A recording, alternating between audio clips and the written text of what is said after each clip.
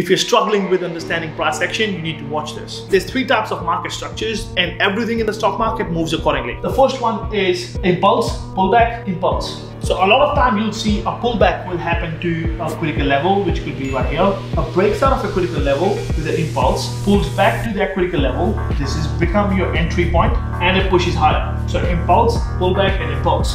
That's the number one market structure. Second is you see impulse, then you see consolidation. It consolidates in this channel and now it has two different things can happen. It can either go towards the upside, it can break towards the downside. This is called impulse, consolidation, breakout or breakdown. And there are multiple ways to trade this. You can enter here and you can enter here for puts. And there's a third one which you cannot trade, which is called simply an impulse. So have you ever seen a stock moving up and you getting FOMO? It's usually because it's just an impulse. Now you can't trade it. Why? Because it's not a complete setup yet. You have to wait for a pullback. Why? Because do you remember the first structure that we had? Impulse, pullback, impulse?